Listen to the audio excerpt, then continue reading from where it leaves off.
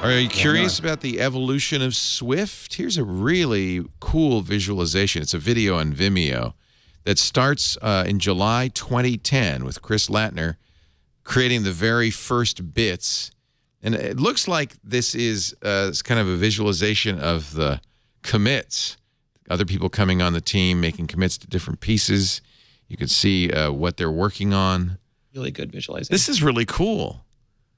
I don't know how they did this, but is that your sense of this, Rene? Is the commits to the CVS? I mean, that's what it looked like. It went from like one person knowing it to 5 people knowing it to the entire company. And you can see they're working on different branches of it.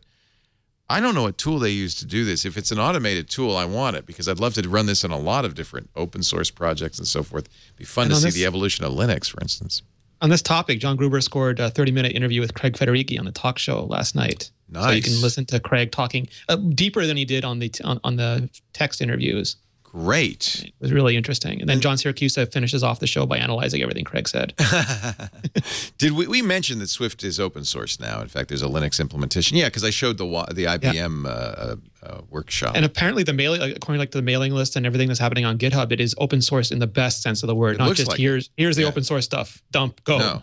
Yeah, it looks like it. They've done the right thing. Good. Well, I'll have to listen to Gruber's interview with Craig Federighi. And meanwhile, I'm mesmerized. We were up to 2013 now. It still hasn't been announced. This is all still behind the scenes.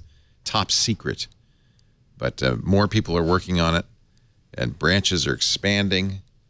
Anybody looking at this want to say, oh, cool, this is Linux. I know this is Linux. I know this. I'm just worried about Star Wars spoilers as I watch this. Well, it's written in, you see Objective-C headers. You see C++ headers, it looks like. You see... isn't that what CPP is?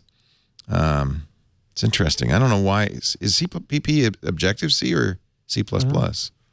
I don't know what that is.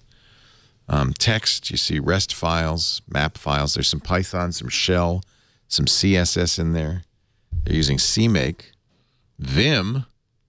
This is great. This is fun to watch.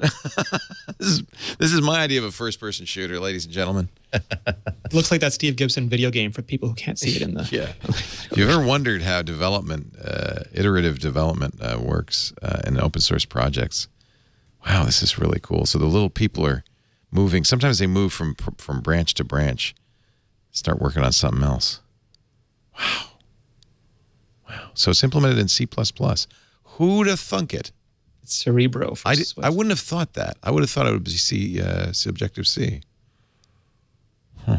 I think the compiler team has always worked in C++? Yeah, C++. Interesting. That makes sense, actually. That's kind of the power tool for... Although they say that Swift is designed to write everything from operating systems to high-level scripts, and maybe one day that'll change. Oh, I'm sorry. It's mesmerizing. Hypnotic, isn't it? I can't stop watching. It's fascinating.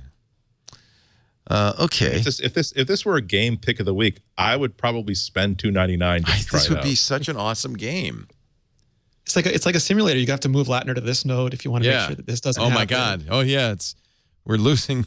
They're going to get rid of plus and go straight to plus. Move Chris over here. Oh no, you forked it. Oh no, overloading. Move it over here. And I get, if you slow it down, you could probably read a little bit more about what they're actually doing here. You can go back and do this with WebKit. Yeah. Neat. Objective-C files are .m for some reason. Probably has something to do with next. It was probably Avi's BMW license plate or something. All right. Now that it's illegible, I can move on.